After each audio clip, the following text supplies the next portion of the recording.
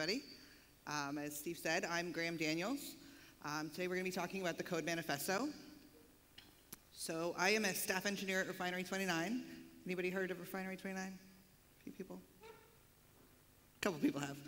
We're a new media company in in New York. And I always like to say, it's a great company to work for, and they allow me to come out here and speak to all of you. I'm also a daddy. I have 3 children, and talk about that a lot.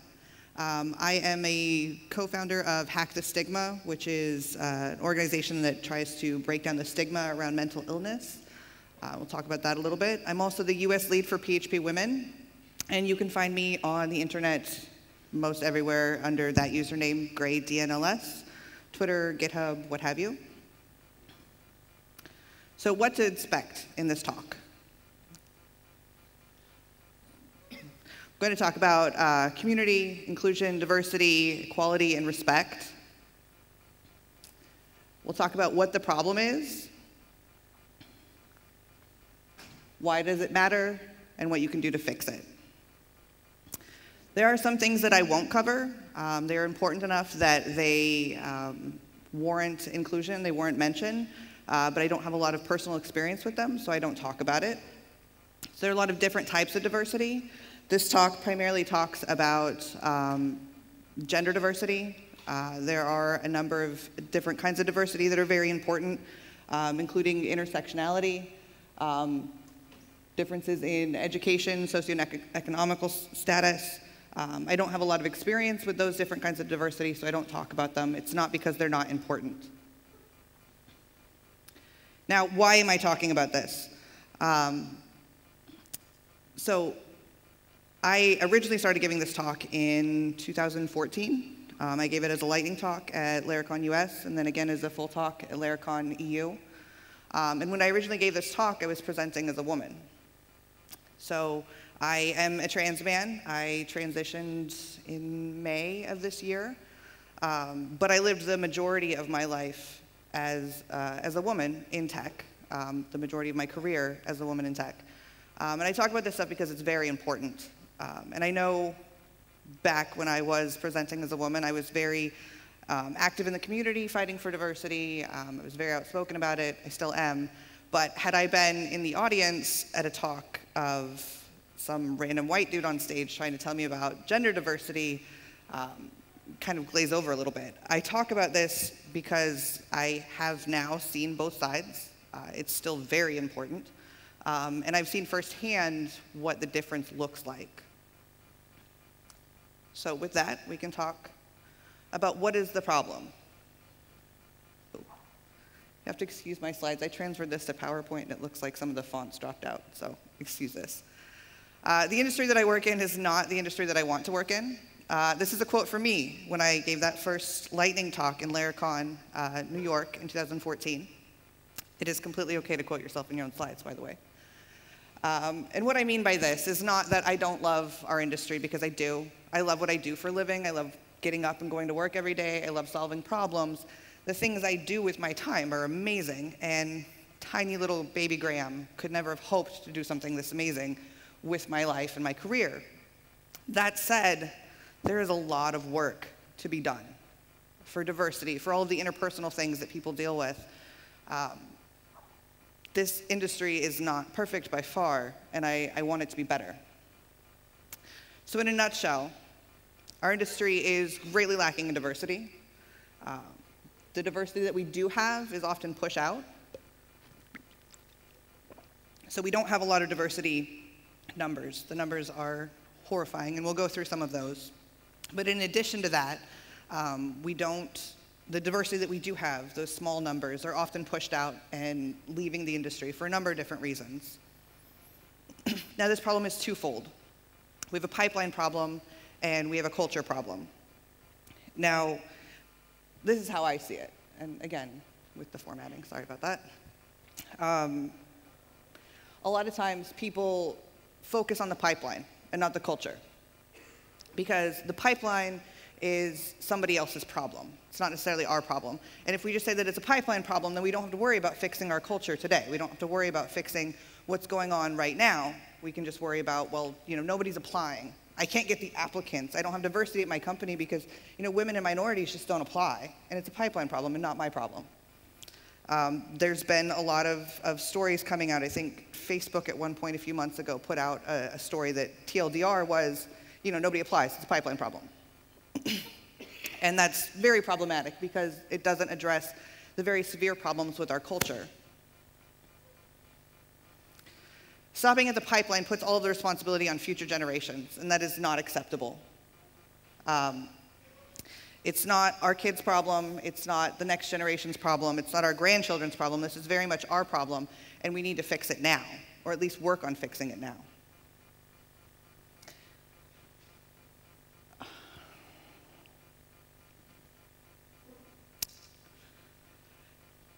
Okay, sorry. These slides are not great. So when we talk about the pipeline, the statistics say that less than 12% of computer science bachelor's degrees went to women. And that 12%, when women make up more than 50% of the population as a whole, we have 12% of degrees, bachelor's degrees going to women in a computer science field. Now, I'm going to go through the next slides rather quickly, and it's not the numbers that are necessarily important that I want you to look at, but pay attention to the pattern that you'll see.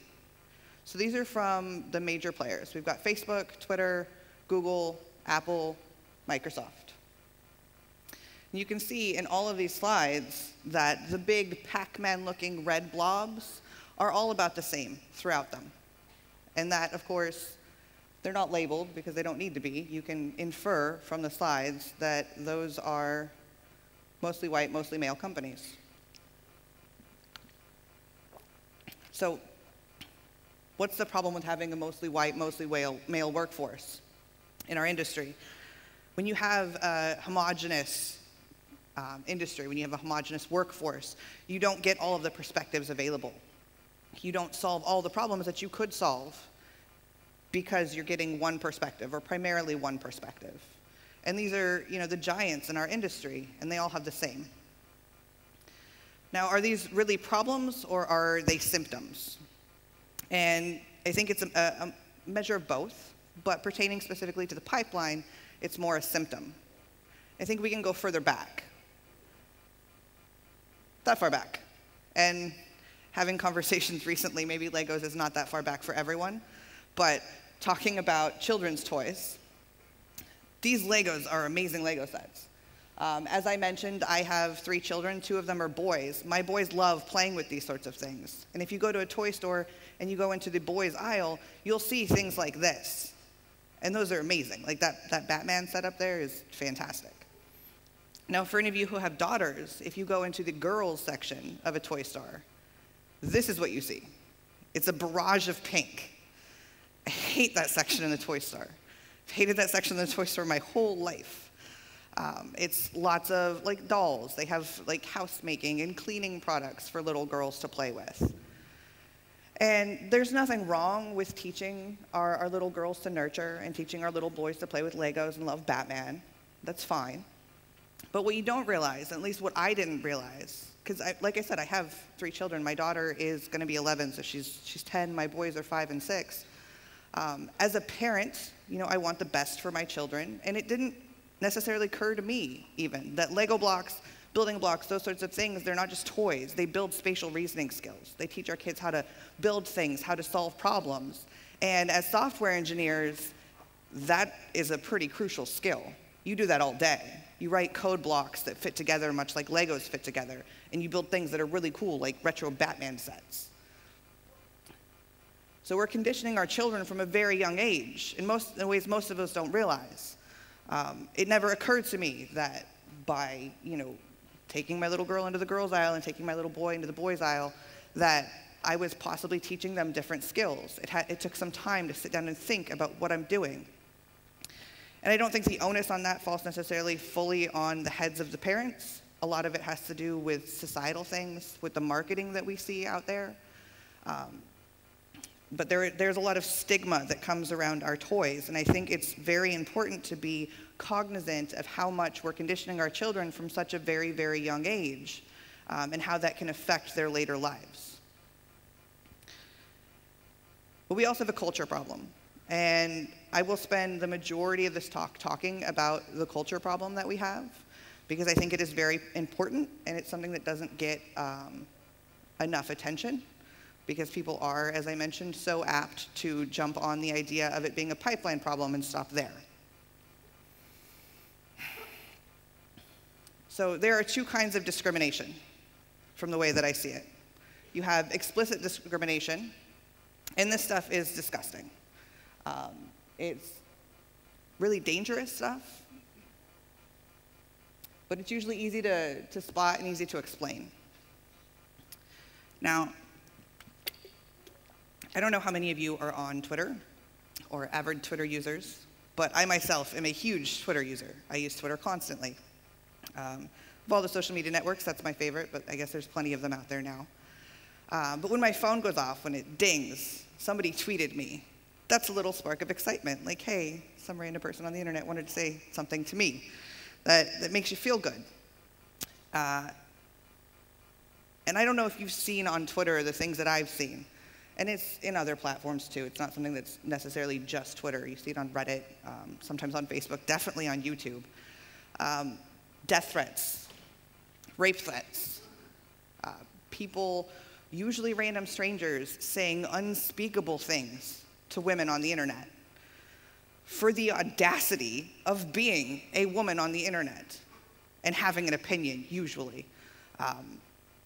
So can you imagine, your phone dings, you've got mail, you've got a message, hello, and you open up that phone and what you see is a random stranger telling you that he wants to kill you, or that he knows where you live, or he or she, it's not always men that do these things, knows where your family lives. I'm a son and a brother and a father. I have a family, and if somebody tweeted me on the internet and told me that he knows where my mother lives, I cannot even imagine, I can't fathom the just gut-wrenching horror that would bring me, and it happens all the time.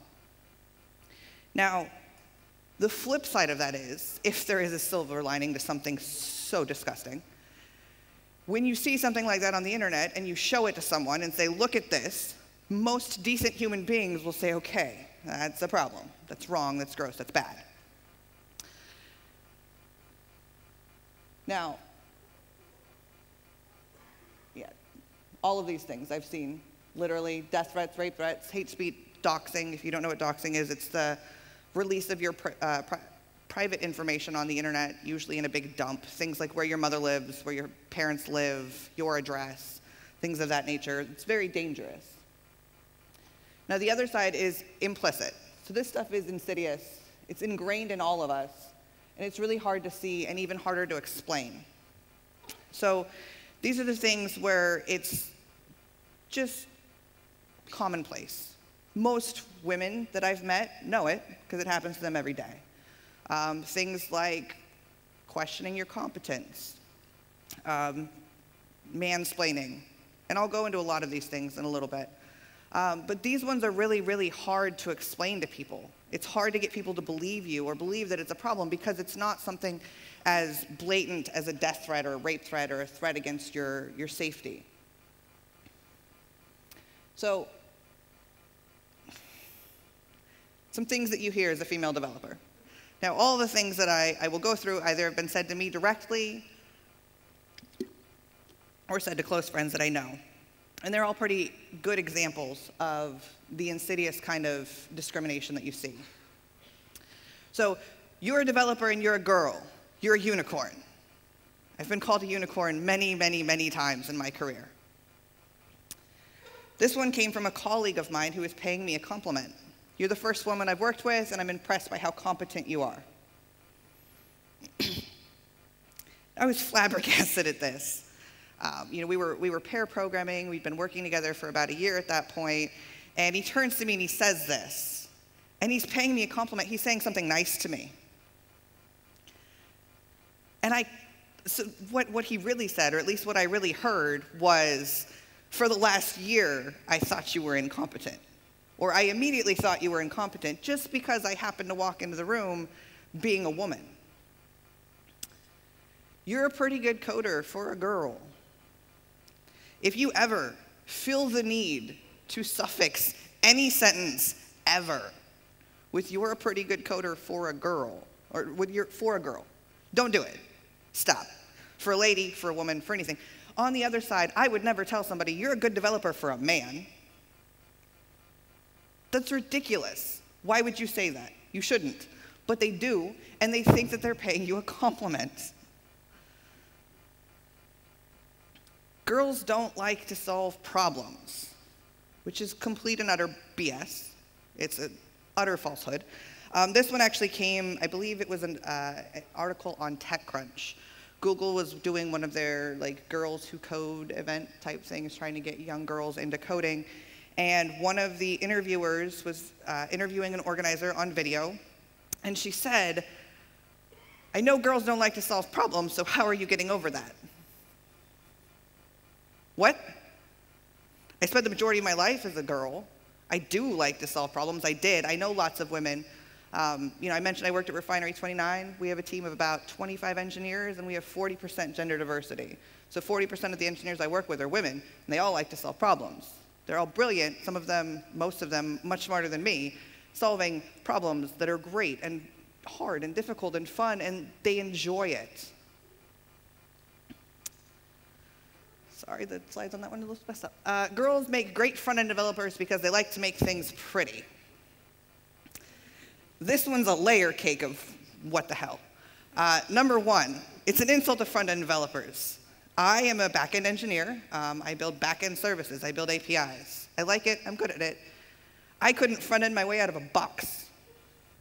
I recently tried to teach myself React, and it made me want to cry because front-end development is some weird magic. No. So the idea that front-end developers only make things pretty is insulting to front-end developers. Furthermore, the idea that girls are specifically good at that because we like to make things pretty is also ridiculous.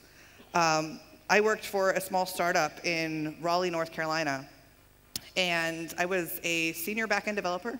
I built APIs, just as I do now. And the CTO of the company, CFO, the guy who signs the paychecks, the money man, had hired a new accountant and was bringing her around to teach her all the staff, and stops at my desk and he says, "Oh, hey, this is so-and-so, they make things look good." Like, what? No. I mean, first of all, you sign my paycheck and you have no idea what I do for you, so I guess I'm just gonna sit around for a while. But just the assumption, and it didn't click in my head that that was the assumption he had made because I was a woman at the time, that I liked to make things prettier, that I was good at making things pretty. It wasn't until I mentioned this to my manager at the time, and I was like, "Yeah, this guy said this thing and that's really stupid." And he was like, "Oh, he probably assumed it's just because you're a girl." And at that point it clicked, and I said, "Really?" He was like, "Yeah, most front-end engineers are women." That's false. Now, some things that you experience as a female engineer. And I've experienced most of these things, or close friends of mine have. So, missing promotions. Now, a lot of people will say that, "Oh, you think that you should get a promotion just because you're a woman, or you want things handed to you." That's poppycock. It's not the case at all. But I've been in situations where I watched a woman who had been with the company 4 years, the most tenured person on her team. A promotion became available, and one of her team members was given the promotion without her ever even knowing that the promotion was available. So somebody who had been there less time, with less experience in the company, was now her boss, and she hadn't even been told the position was available. Being talked over in meetings. That sucks. You're literally speaking, and you get interrupted. Sometimes it comes with the added icing of a hand chop. That's nice, or pointing at you while you're talking. That's happened to me a lot. I've seen it happen to other people a lot. And it's upsetting. You feel disrespected, and most people don't realize it's happening.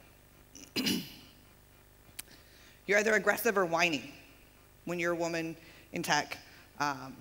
If you're complaining about a problem, it's one of these two things. There is really no middle ground.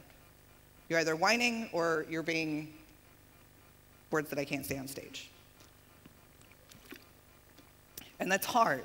How do you How do you stand by your convictions? How do you make a point? How do you argue for a solution when every time you do it, you're told that you're whining or being too aggressive? You need to be less aggressive. The guy that was just talking over me in a meeting, arguing his point, doesn't need to be less aggressive, but I do? That's ridiculous. Immediately assume that you're incompetent as the person that was paying me a compliment, clearly illustrated. Like you spend all the time trying to prove your competence. There was a tweet, and maybe it was a quote. I see most of my quotes on Twitter, but there was a tweet that went out around recently that said,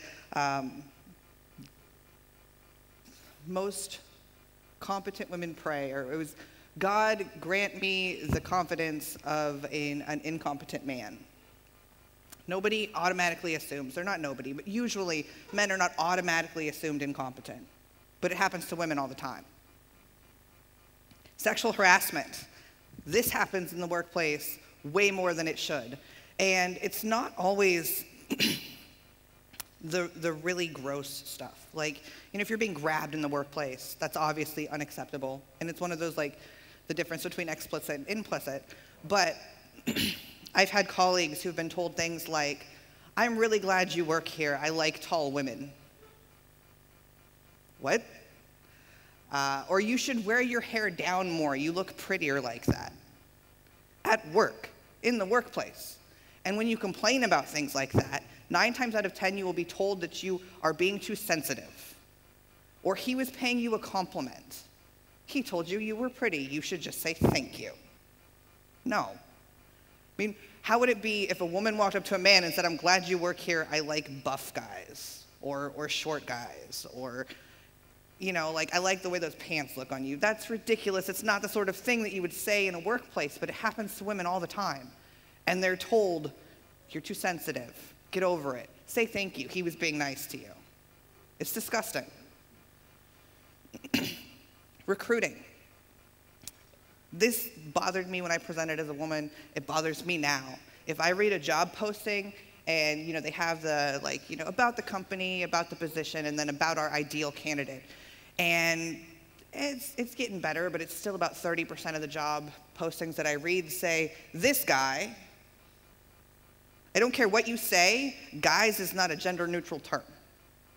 You would never talk to a woman and call her a guy in a singular. You cannot talk to a mixed-gendered group of people and call them guys. It's just not okay. It's annoying. But in a job posting where it says this guy, in those 2 words, you've already told all female applicants that they're not the one you're looking for. It's ridiculous. It's gross. There are a lot of things that I always saw as a smell that you see in recruiting that I kind of shied away from as a woman. I still do when I'm reading things as a man, just because it's not the kind of culture that I want to go into. But when you have frequent, some job postings will say, frequent after parties. We get together as a team and go drinking a lot. A lot of women aren't going to feel safe out with a bunch of dudes drinking all the time. Kegerators in the office. Those are things that I look for. Things of that nature, and it happens in recruiting. In marketing. Now, I have been very fortunate, and probably the conference organizers that have me speak and attend their conferences have been very fortunate, that I've never seen a booth babe in the wild. But I've heard of them. This is a marketing ploy where you get really attractive women to shill your product in tight clothing. It's disgusting. It's disgusting, and it is offensive. It's offensive to women. It's offensive to me and a lot of other men, decent people that understand that women aren't marketing tools and shouldn't be used as such. But you see it all the time. Like GoDaddy commercials. I don't think I've ever seen a GoDaddy commercial that wasn't disgusting. I won't use them. Not only is their service crap, but their marketing is awful. If their service was the best service ever and their marketing was what it is, still wouldn't use them. There are dozens of examples of marketing in our industry, marketing to developers, where they're definitely marketing to that mostly white, mostly male demographic. And a lot of the times they use women to do it, and 100% of the time that's gross. Mansplaining. I mentioned this a little bit. A lot of people will tell you mansplaining doesn't exist. I can tell you it does. I can tell you it's gross, and it's disrespectful, and it feels demoralizing when it happens to you. But I have a pretty cool example of it, if you can see it. Now, Twitter, I actually took this screenshot after I transitioned, so it's got my man name on there, but this actually, I tweeted it when I was presenting as a woman. And if you can read my original tweet, it was a funny haha. When in doubt, sudo chmod 777. Now, keep in mind, my profile says I'm a staff engineer at Refinery 29. It's a fairly large company. We have a fairly large staff. Staff engineer is a fairly competent person. One would assume that I would know you don't do that. But this was one of about a dozen responses that I got that said, haha, nope, and then literally mansplained me with man commands. Man chmod, man chown, man whatever the hell it is. And then more about how to Google things. Set up unmask, blah, blah, blah, because I don't know this. Obviously, I don't know this. I don't have a screen cap of it because it happened very recently, but a male friend of mine tweeted pretty much the same thing that I did and got a lot of, haha, that's funny. People will automatically assume that you don't know what you're talking about. My wife is a principal engineer at AOL. She's 10 times more brilliant than I will ever be. I eat killer bees on Twitter. If you haven't followed her, you don't know her, you definitely should because she's amazingly worth it. But she tweeted recently, and she's been doing this for 20 years, like forever. She tweeted recently about copying Git hashes into her notebook. And someone was like, oh, you know that you can tag commits on Git, right? Yes. Yes, she knows. Her ladiness is not getting in the way of that. But oftentimes, things like this, simple things get explained to you. I had a colleague, another example, I had a colleague where one of and she was a junior engineer, but still, I expect a certain level of competence of every engineer. She was asking a question, and his response was, well, do you know SQL? We work on a LAMP stack every day. Like, that's our job. I would assume that any engineer, interns, should know SQL. Like, that's not a question that you should ever ask anyone, ever. And when I talked to him about it, because I mentioned it, I was like, that's not acceptable. You can't ask her that. And her response at the time was, yeah, I've known SQL since university, because obviously she has. And he was like, oh, I didn't think about it. Like, it doesn't seem offensive to me. And I was like, well, maybe that's because your competence isn't questioned every single day. That it doesn't seem offensive to you, but it was pretty gross. Now, male privilege. I spent a lot of time when I was writing this talk thinking about how to properly explain male privilege. It's kind of a hard thing to explain. It's a hard thing to grasp. So how do you correctly explain this? And then it hit me. I've been up here right now rambling for about 15, 20 minutes about all the things that you experience as a female developer out in the wild. If you've never had any one of those 20 things happen to you, you've got it. That's it. That's what male privilege is. It's never having to deal with any one of those horrible, awful, ridiculous things. Now, if you were born a man, you've had it since you were born. I wasn't. I've been rocking this male privilege for about 6 months now. And I can tell you there is a marked difference. Fewer people talk over me in meetings. Fewer people question my competence. Fewer people argue with me about my ideas. And really nothing else has changed about me. My voice dropped a little bit.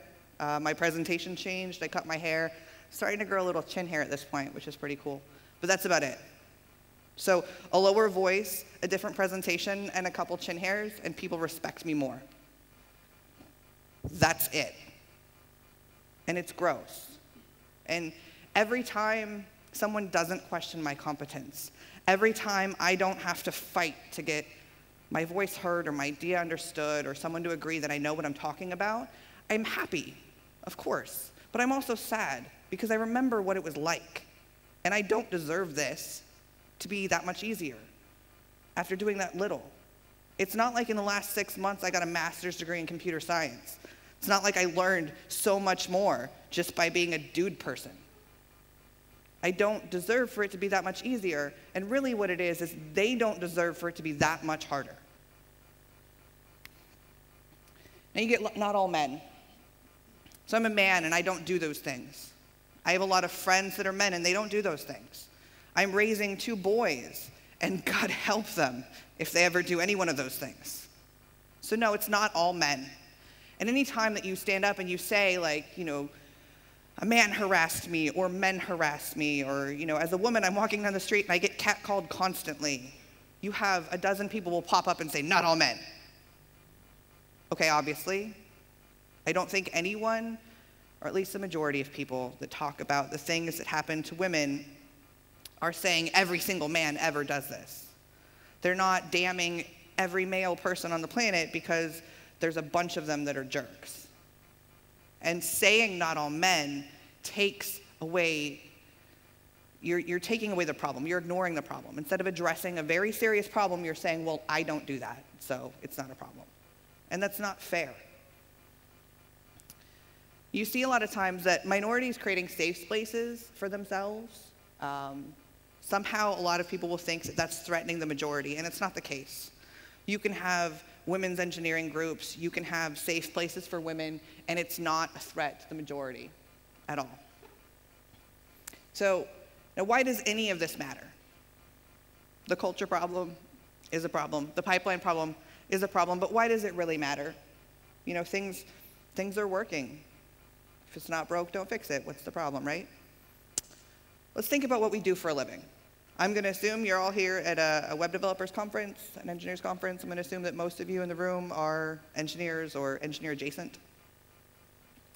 What we do is magic. Like that.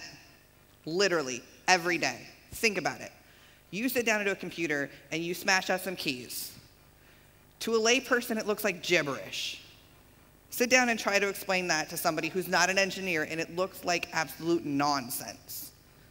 And yet we do that, and then you compile it or you deploy it or however you do based on whatever language you're working on, and you made the internet.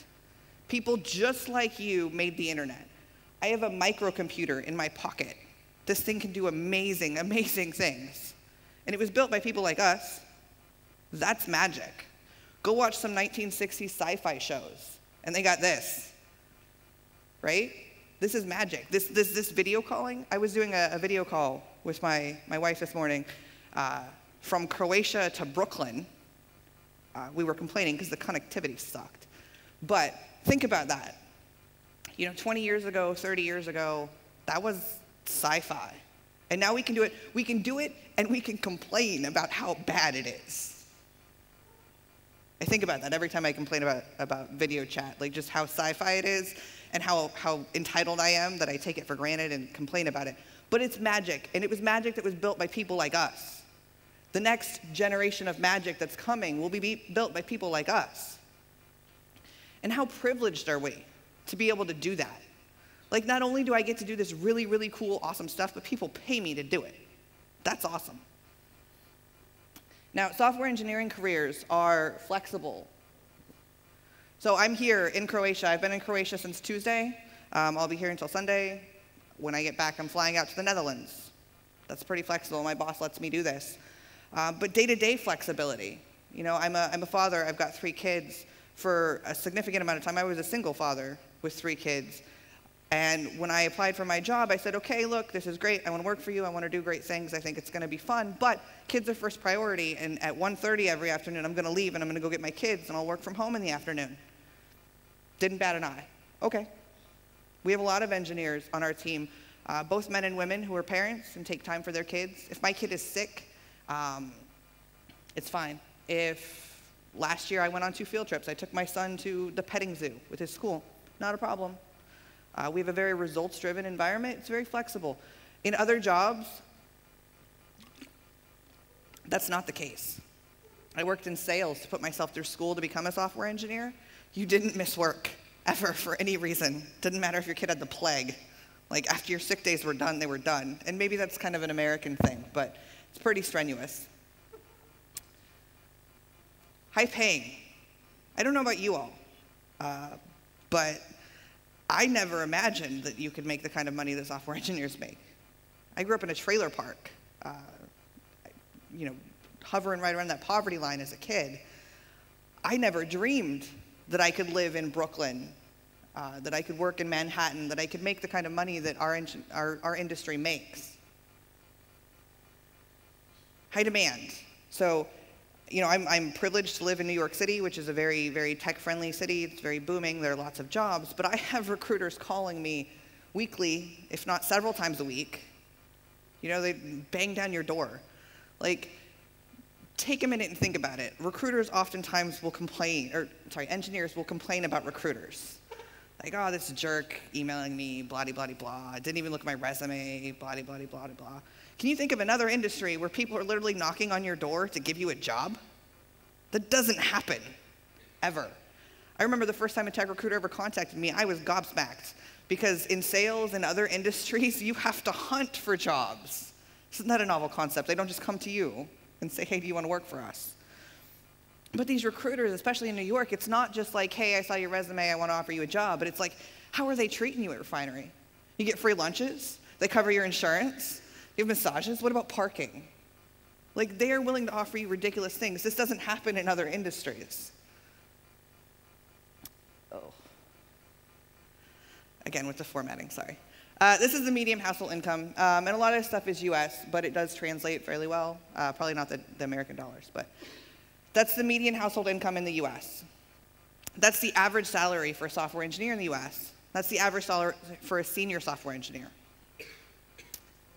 So just a software engineer, entry-level software engineer, you're 47% above median average. A senior engineer is 91% above median average. And an entry-level software engineer is 326% above the poverty level. So again, I grew up rather poor, hovering right around that poverty level. We were in lower middle class in a trailer park. And statistically, I make 326% more than poverty level. That's impressive. Like, that is privilege right there. What are we going to tell our kids? And for me, this is what it all really boils down to.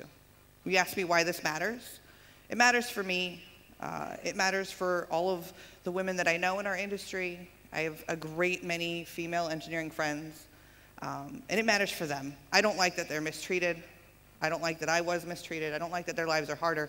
But this is really, TLDR, why it matters so much to me.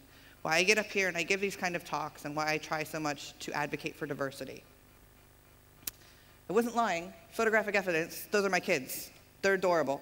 That's Matthew, Lydia, and Sean. They are 6, 11, and 5. I want to look at my kids and say, you can do anything you want to do. Anything at all. You want to be an astronaut, that's fine.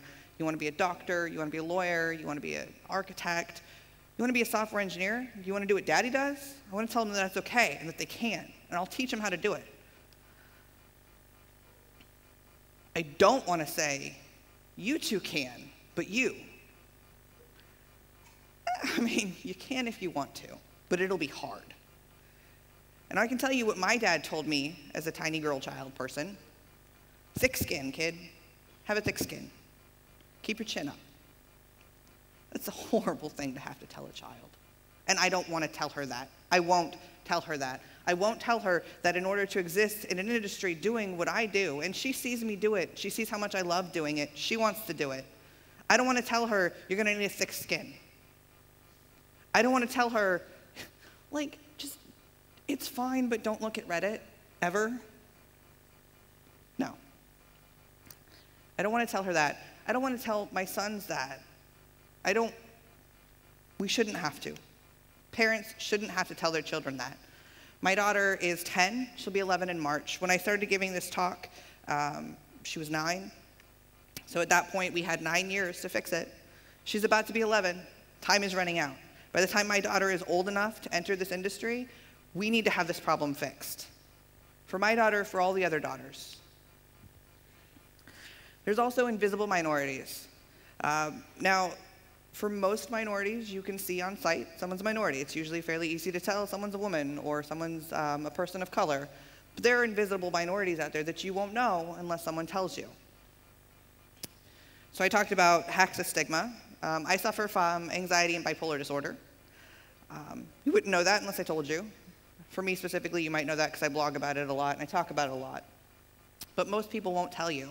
There's a great amount of stigma around mental health issues, and there's also a pretty big Venn diagram between people with mental health issues and people in development.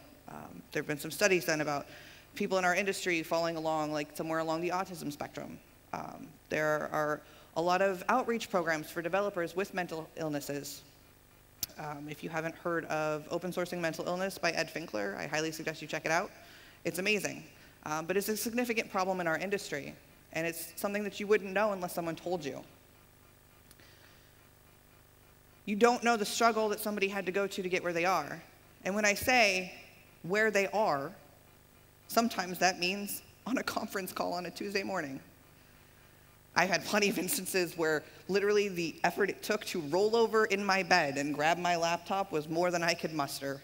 I could not even. I was negative in the evens department. Couldn't do it today. There were some days where I could barely do it.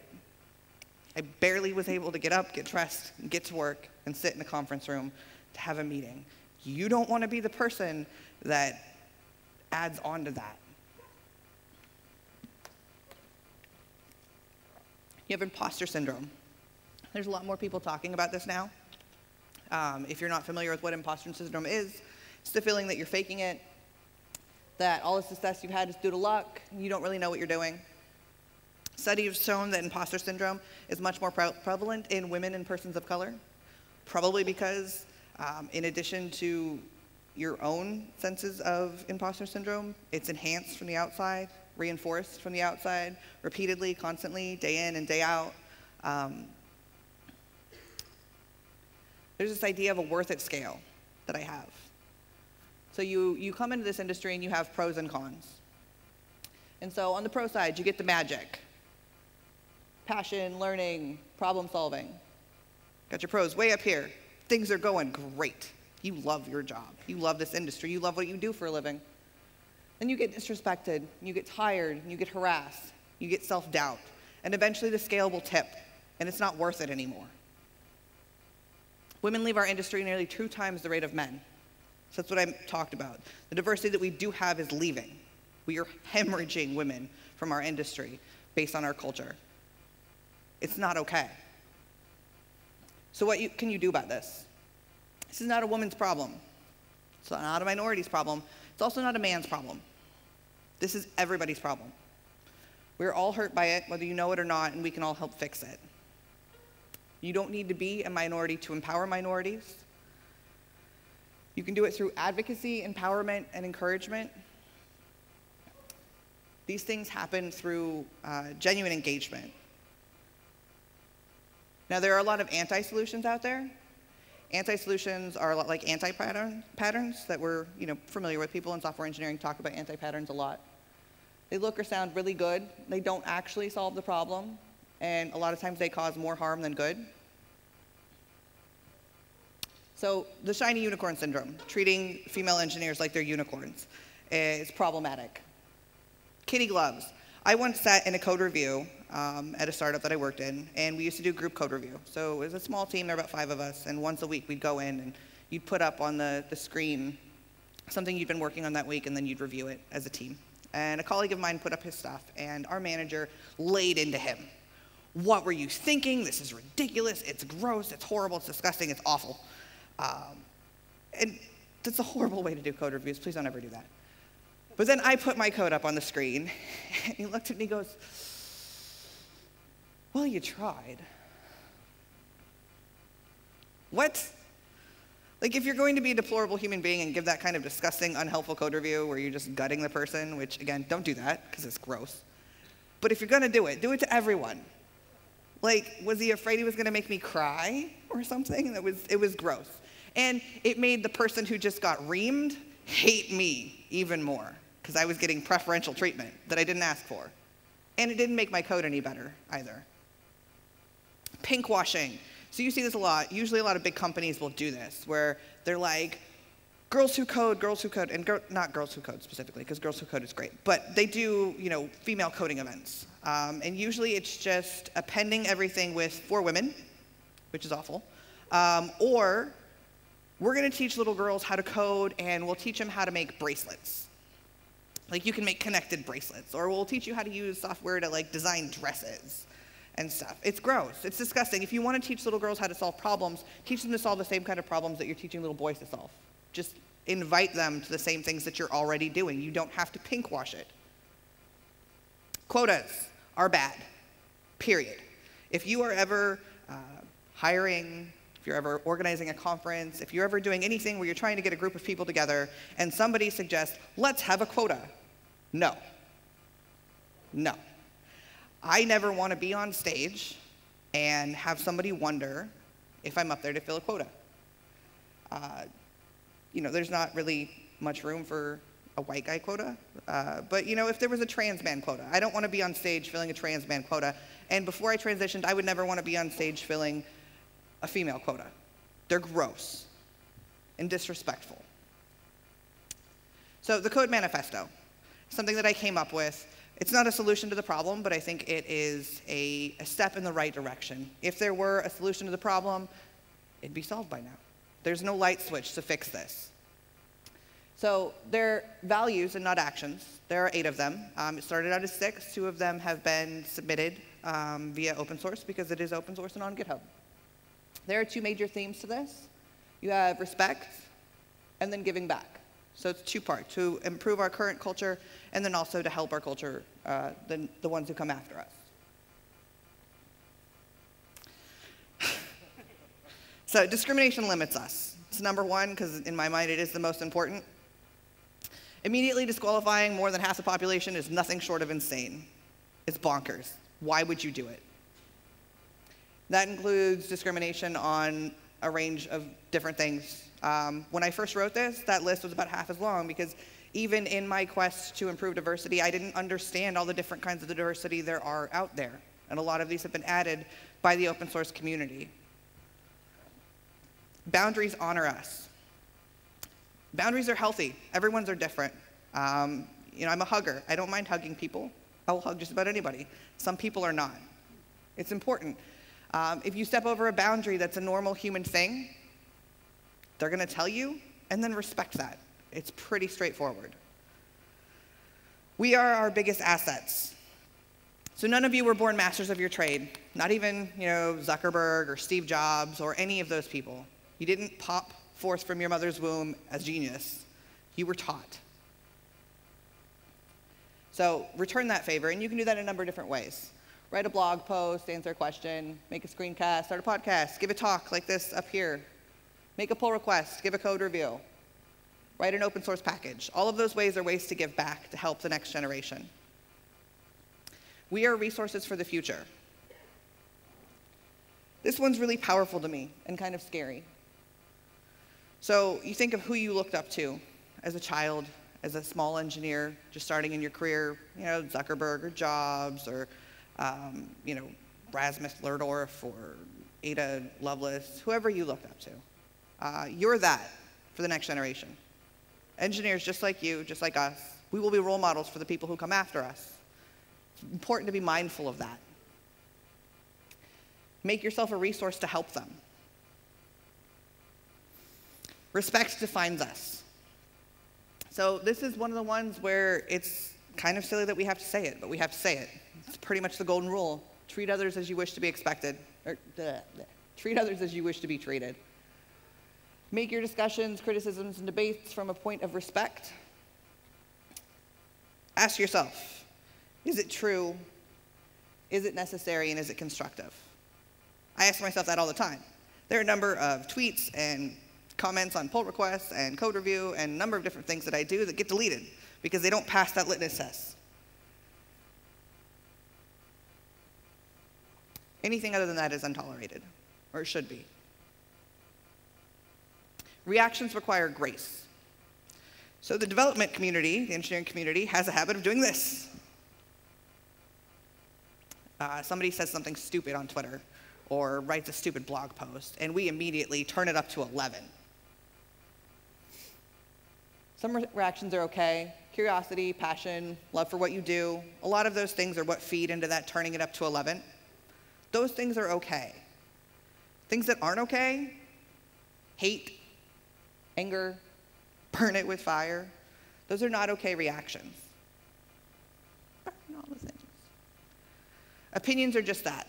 They're opinions. This was the first open source contributed. It was contributed by Artisan Goose. That's his Twitter handle. Just the idea of understanding that everyone has opinions and that they're okay. Everyone is entitled to their opinion. To err is human. Some mistakes are just mistakes. We all need to be able to make mistakes. If we weren't able to make mistakes, if you didn't put yourself out there, if you never tried, because you might fail, because you might make a mistake, a lot of the things that we have now wouldn't have come to be. A lot of the things that we have now are mistakes. It's not what somebody meant to do, but they tried, they put themselves out there. We need to be able to make mistakes.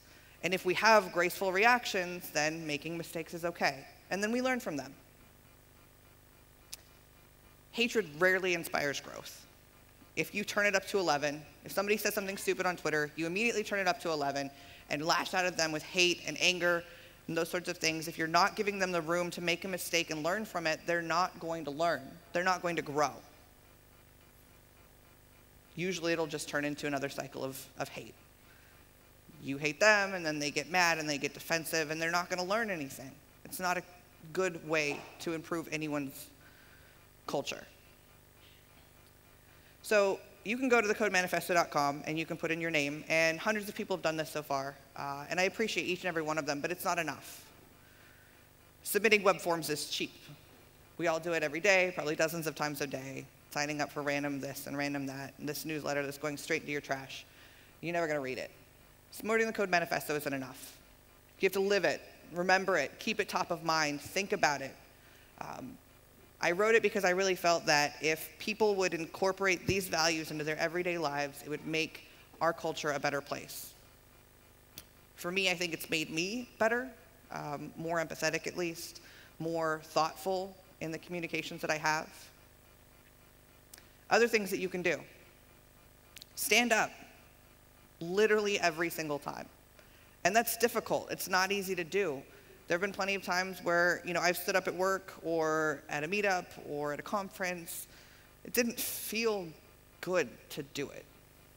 I've seen people, when someone is in a meeting speaking over someone, standing up and saying, hey, she was talking. Telling someone that you can't ask engineers whether or not they know SQL because it's rude. Stop it. Every time. It's important that people see the majority stand up and say that this isn't okay. Know your own bias. That's a difficult one. When I first started down this, path to enlightenment or what have you, supporting diversity, I was very quick to say, I don't have any biases. I'm very open-minded. I'm fine. And I had to sit down and think about it. I was in a hiring position at the time, or in a position to help make decisions about hiring, and after some introspection, I realized that if an older man walked in, I immediately, in my head, thought oh, he knows PHP 4 or something, he's not up to date on best practices, he doesn't know new code, he's obviously outdated. And that's crap. That's just as crap as somebody automatically thinking a woman walking into an interview is incompetent. And realizing that that was in me felt like crap. It didn't feel good. It did not make me feel okay. But once that I knew it was there, once I knew about it, I could fight it. So the next time an older gentleman walked in, I could immediately think okay, stop. Take away all your preconceived notions. Own your privilege. I mentioned a number of times I grew up very poor, and I worked really hard. I was a single parent. I was working full-time, putting myself through college, et cetera, et cetera, et cetera. So when somebody tells me, own your privilege, I was quick to say, no, you can stuff that in your pipe. No, I don't have privilege. I fought for this, I worked for this, and I earned it. I'm not privileged. There's a really good way I found, though, to illustrate privilege.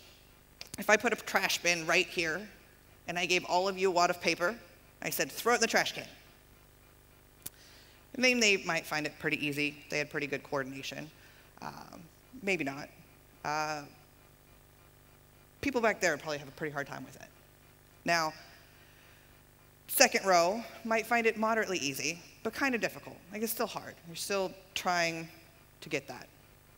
And so you're thinking, like, I'm doing this pretty hard thing, and I'm doing it, and I'm barely making it, without ever knowing that there are rows of people behind you. And the fact that there are rows of people behind you for which it is much harder doesn't take away from your struggle. It doesn't make your life any easier.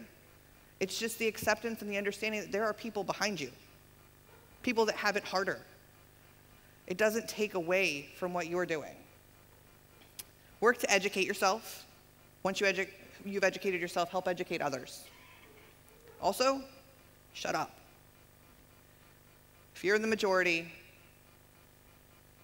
and then amplify the voices of others and help make their voices heard. Thank you.